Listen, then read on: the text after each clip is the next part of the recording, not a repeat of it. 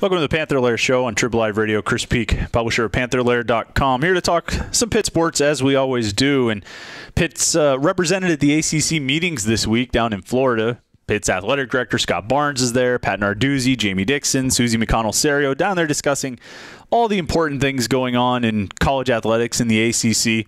And one topic that came up was the grad transfer rule. And one prominent person who's against or opposed to the current graduate transfer rules is Scott Barnes. And when you read what he said in the Post-Gazette and the Trib, I think Barnes got it wrong. He used this quote. He said that the grad transfer rules created, quote, a culture of free agency. And it has. And you know what? That's a good thing. That's not a bad thing.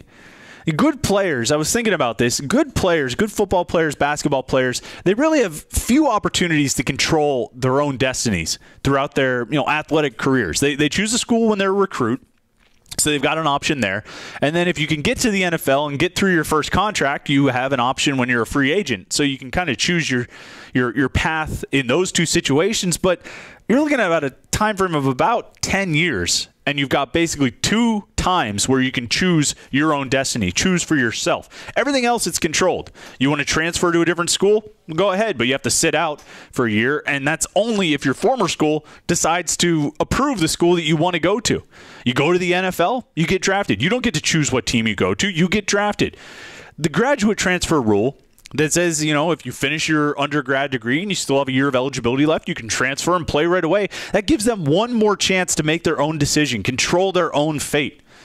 Now, Scott Barnes, Pitt's athletic director, he doesn't like it that most grad transfers don't actually get graduate degrees. He's got some numbers. Apparently, only a third of players who do this grad transfer thing end up getting graduate degrees. I understand that's the point of the grad transfer rule, is that they would get these degrees. But I think Barnes is missing the bigger picture here. These guys got undergrad degrees. They completed their education. They did their part. This is all supposed to be about education, right? This whole college athletics thing is about getting these guys educations and degrees. Well, here are guys who got the work done. It's almost a reward for getting their degree. You came in, you worked hard, you got your education. You want to go somewhere else for a year?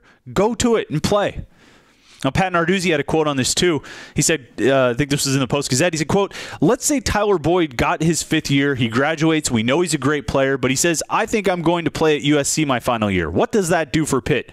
End quote. Come on. What does that do for Pitt? What does that do for Pitt? This isn't about Pitt. This is about the players. For once, we can do something for these guys, for these kids.